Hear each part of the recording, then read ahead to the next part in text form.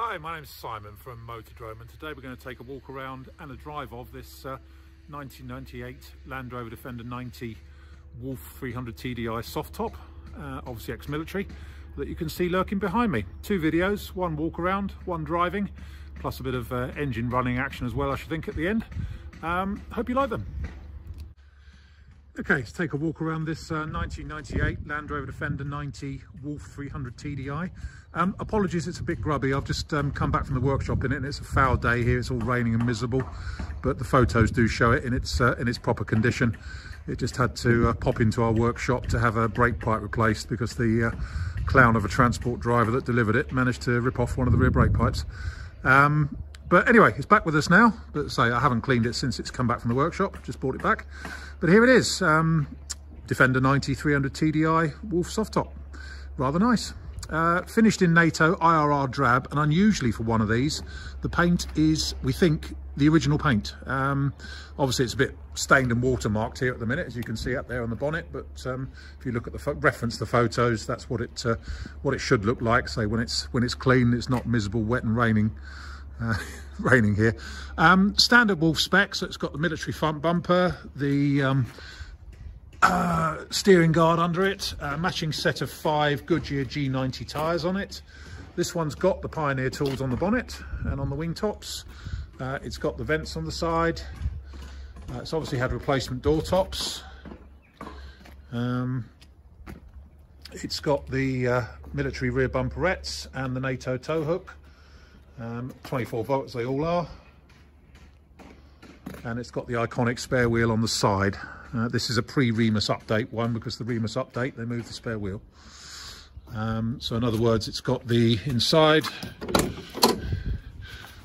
it's got the half cage rather than the full cage that goes over the front.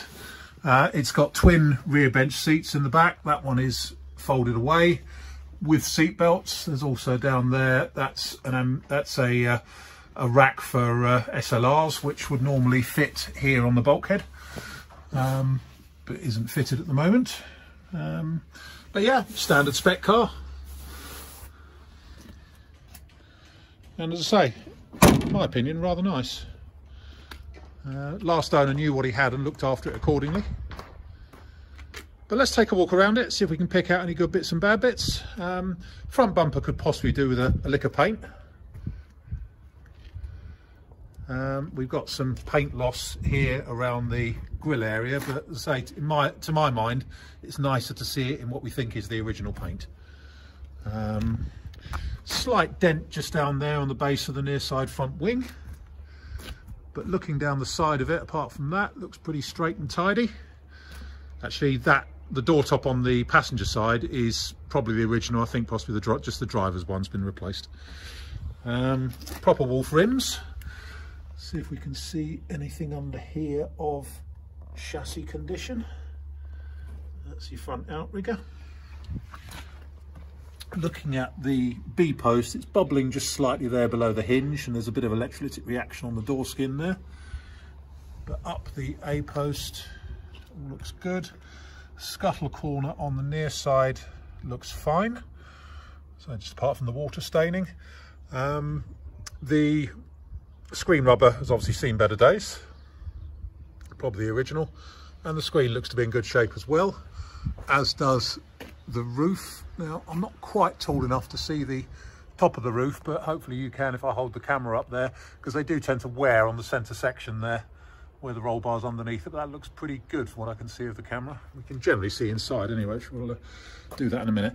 Near side door, the only thing I will say, the previous owner had its sign written for his business, and you can just faintly see some of the sign writing in the paint. That will probably come off if you T-cut it, but I can't promise it. Been touched in there on the back of the near side door. In here, let's have a look at these door frames. Actually feel pretty good. Let's have a look at the bulkhead up the side.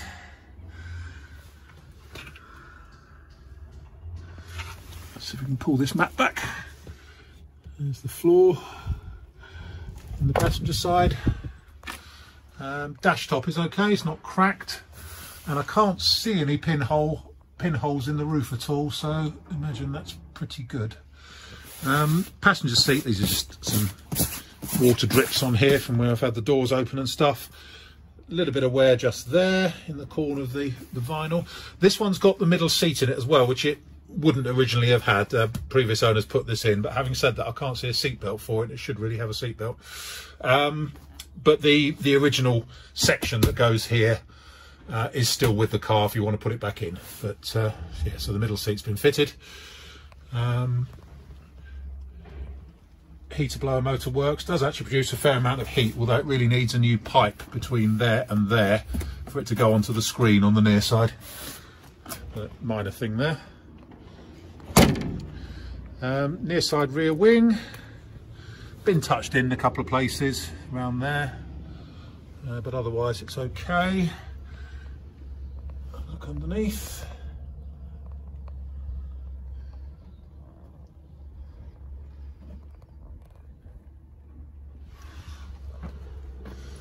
Bit of paint missing just there, I think. Yep. Difficult to tell with all the dirt. Bit of reaction here around the number plate area. Back of the rear cross member. Tailgate. Unusually the tailgate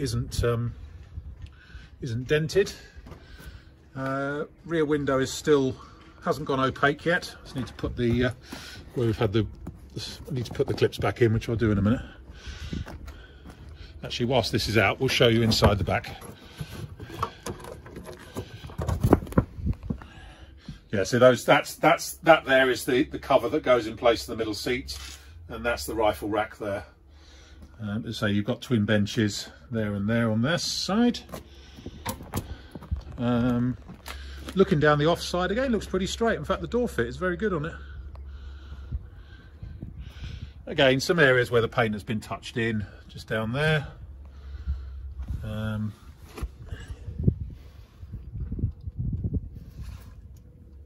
Back of the chassis.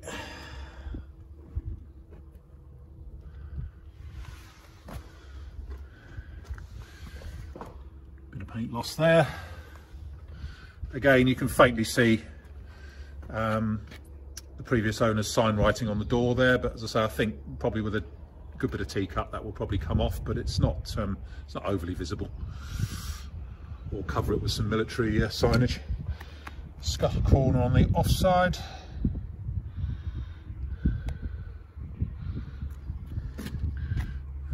We've got a slight depression in the top of the offside front wing just here, and a scratch along there, and a bit of paint loss and stuff around the front part of the wing, but it's not dented.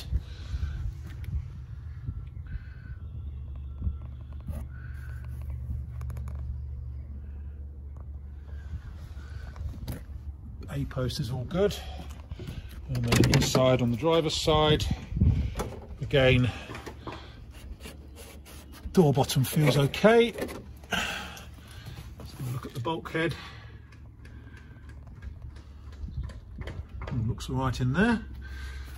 Let's see if we can pull this mat back. Have a look at the footwell. Oh. Again, footwell in very good shape.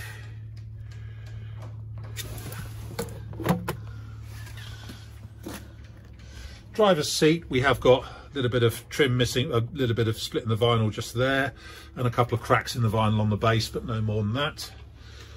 183,000 kilometres, and it's still got its convoy light cover on it.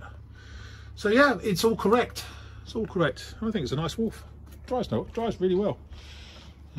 Still got its military data plate there. Shows it's a TUL HS. Wolf is the generic name for them. But there we have it. Nice Wolf in my opinion. My name's Simon. You can reach me in the office on 0118 907 1495, or you can go to our website, which is www.moto-drome.com. So a bit of engine running action on this 1998 Defender 90 Wolf 300 TDI. As you can see, the warning lights come up. Fuel gauge is going up, although sometimes the fuel gauge does stop working, but it is working now. It's nice and warm at the minute. Fire up, everything goes out as it should. Now we'll get out and show you the engine, so the camera will move about a bit, I'm afraid. I haven't mastered the art of getting out without doing that at all. Never mind. So here we are. Military reconditioned 300 TDI. The reconditioning plate is there on top of the Clement chamber. It's done in 2011. Just in service, just before it came to us. Whilst we're here, we'll show you a bit of the bulkhead inside. But proper 300 TDI.